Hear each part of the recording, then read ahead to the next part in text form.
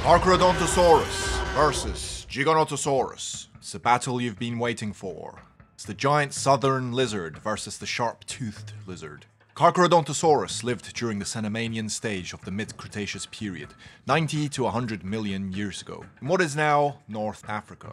It's currently known to include two species, C. saharicus and C. iguadensis. Giganotosaurus lived in what is now Argentina during the early Cenomanian stage of the late Cretaceous period, approximately 98 to 97 million years ago. Both dinosaurs are extremely similar in body size and skull shape, but who would win in a fight? Let's find out. First, some stats. Giganotosaurus, height at hips, 4 meters, could maybe rise to 6 meters at the head. Length, 14 meters. Weight, 6 to 8 tons average. Larger specimens could be 15 tons. Bite force. In previous videos, I stated 4.5 tons, but upon additional research, I have to revise it down to 1 or 2 tons. It was pretty weak. Speed. Some scientists claim up to 50 kilometers per hour, which is amazingly fast for such a large dinosaur. Diet. Large dinosaurs like Andysaurus and Limaesaurus. Now onto the weapons of Giganotosaurus. Giganotosaurus was one of the largest theropods ever, even longer than the T-Rex. It had a 1.5 meter skull containing around 60 sharp teeth, which had a knife-like shape and serrated edges, made to pierce tough hide and tear off chunks of flesh.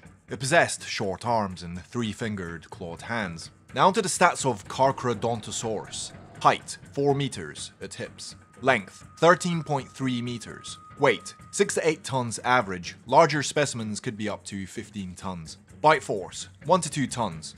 Speed, 32 kilometers per hour. Diet, large dinosaurs like Paralatitan and Oranosaurus. Now onto the weapons of CARCHARODONTOSAURUS. Let's call him Carchar.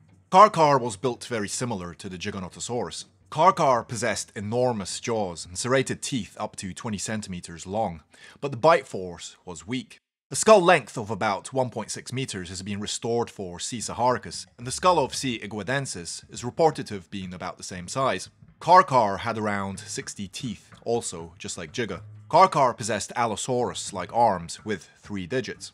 Okay, now onto the advantages of Giganotosaurus.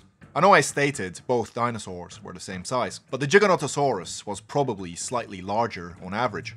The skull of Giganotosaurus was slightly shorter and more compact, which usually translates into a stronger bite force. Giganotosaurus possessed slightly longer and more functional arms. Models suggest that Giganotosaurus could run up to 31.3 miles per hour, about 50.4 kilometers per hour, according to a 2001 article in the journal Acta Paleontologica Polonica.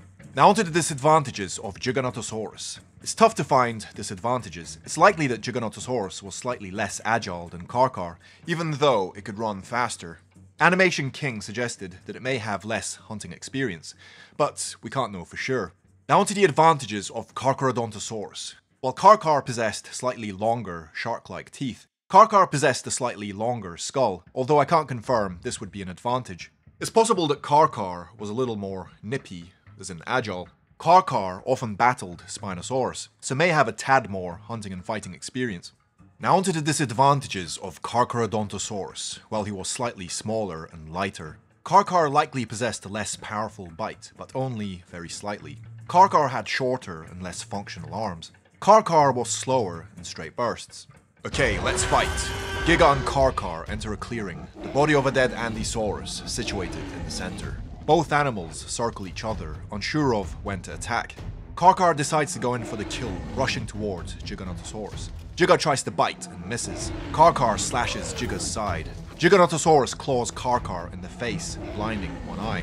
Carchar is unbalanced. Giga takes the opportunity and bites Carchar's neck. Just as Carchar is about to fall to the ground, he regains his balance and delivers a slashing bite to Giga's neck. Giga is pissed and bites back. Again and again. Verdict.